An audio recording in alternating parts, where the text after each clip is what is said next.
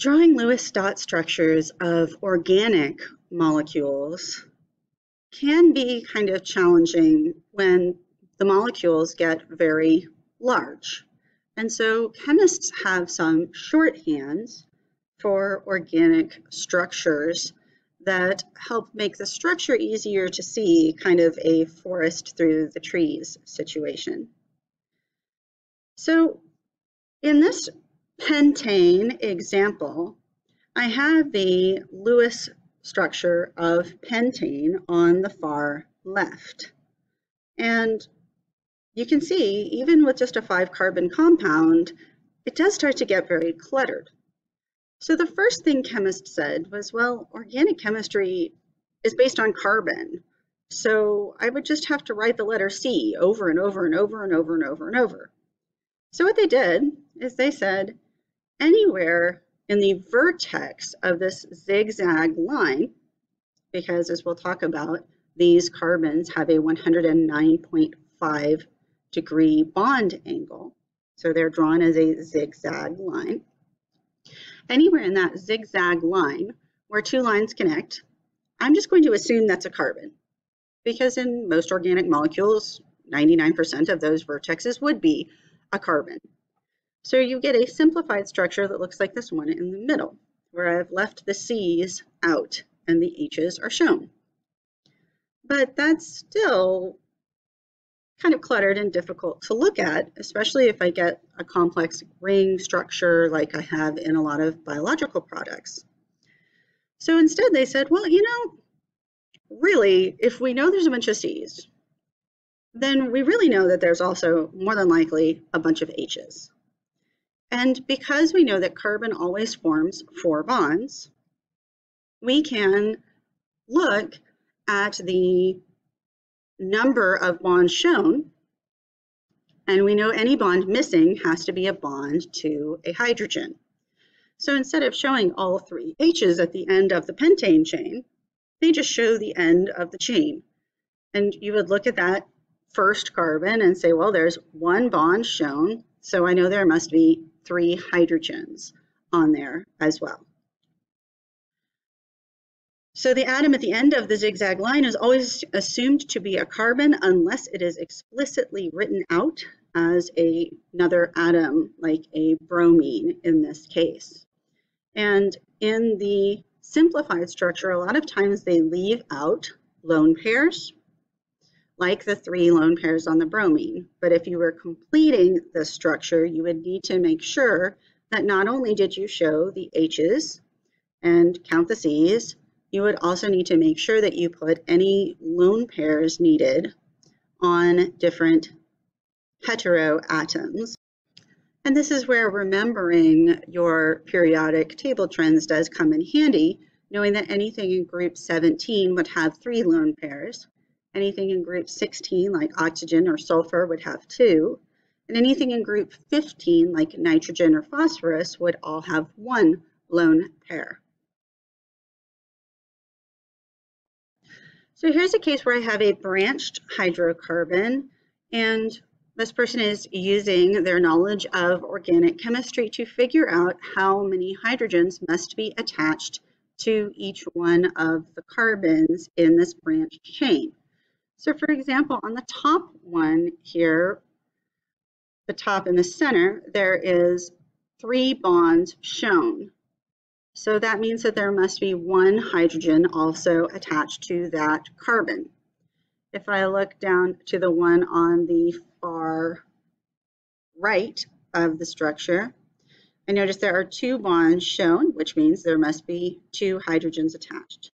So however many bonds are shown, we're going to add enough hydrogens to get all of the carbons up to 4 bonds. Normally we do show the hydrogens if they are attached to a heteroatom, an atom other than carbon. So for example, we do show this H because it is attached to the O. That's important so that we know that that is an alcohol functional group. That is not a base. That is actually an alcohol functional group because it's not part of an ionic compound. It's part of an organic compound. And As I said, it is always a good idea to get used to adding those lone pairs back in when you think about Lewis structures. For one thing, in a complete Lewis structure, you absolutely have to have them or the structure is wrong. But also when you get into organic chemistry, a lot of that class is dealing with where do electrons move? How do reactions actually happen? The reaction mechanism, which is something we will discuss a little bit when we talk about kinetics. So here I have a couple of examples of how a Lewis structure is condensed to a line structure and a structural written formula. At the top here, I have this 1-butaldehyde, and I notice there are 4 carbons here, which tells me that is a butane base chain, and this functional group here is called an aldehyde. And because this kind of looks odd to the eye, a lot of times in an aldehyde that is very commonly labeled as an H.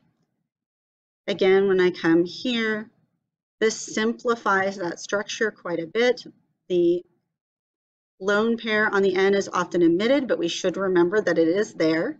And that H is often drawn because it is attached to a nitrogen. Some other things you'll see sometimes are that on a 1-carbon group like this, which is attached to an oxygen, which makes this in fact an ether functional group, a lot of times those are written out as CH3 just because it is simplifying the structure but still giving some important information. So this is this structure here, which really should have a CH3 out here and does not, which is kind of an interesting thing to note. So for example, let's look at these line drawings and condensed formulas and see how we can convert them into a Lewis structure. So looking at this first one, I know that each one of these vertexes is a carbon. So I have 1, 2, 3, 4, 5. 1, 2, 3, 4, 5 carbons.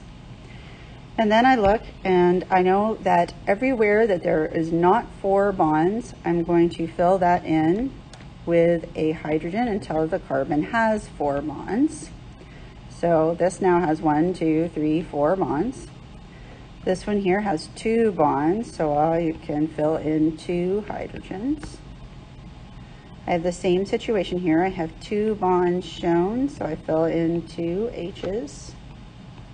2 bonds shown, so I fill in 2 H's. And on the end here, I only have 1 bond shown, so that means I need 3 hydrogens to fill in to get to a total of 4 bonds on each carbon. And in a situation like this, where I am given a line formula, I would not decide that there was a double bond in here. That would be a situation where I would do that if I had created the Lewis structure from scratch. Let's try this again. I have 1, 2, 3. I see that this bond here is a double bond, so I'll draw that in, make it a little prettier. Okay, so the double bond counts as 2 bonds. So right here, this has 2 bonds shown.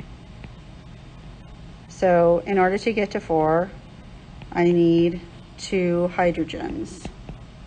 So I have 1 here and 1 here. Then when I come to the center carbon, I have 3 bonds shown. So that means I'm just going to need 1 hydrogen to get up to 4. 1, 2, 3, 4. And on the end here, I have 1 bond shown. So I need 3 hydrogens on this end carbon.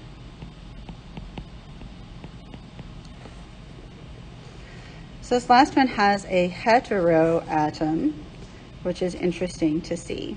So I'm going to go ahead and delete this kind of boring top one so we have a little bit of room to draw this.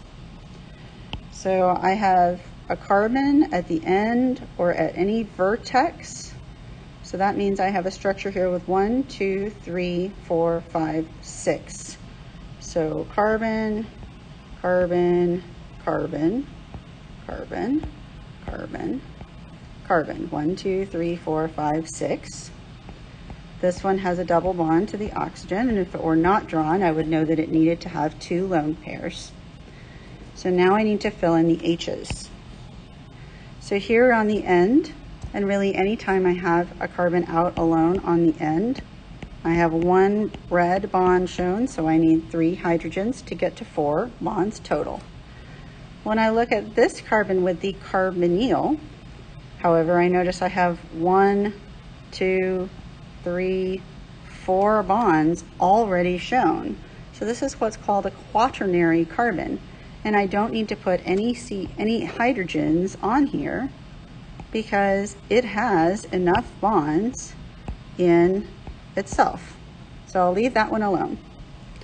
And I'll come to this one here. I see I have 2 single bonds shown, which means I have to have 2 hydrogens. Here on this carbon, I have 3 bonds shown, which means I need 1 H. And again, out on the end, 1 bond shown, so I need 3 hydrogens on each of these end carbons. So it's just really important that we know how to deal with these structures because it's going to matter in terms of their molar mass. If I don't have the right number of carbons, hydrogens, and oxygens, obviously there's no way I'm going to have the right molar mass, and that's going to snowball into the stoichiometry of my problem.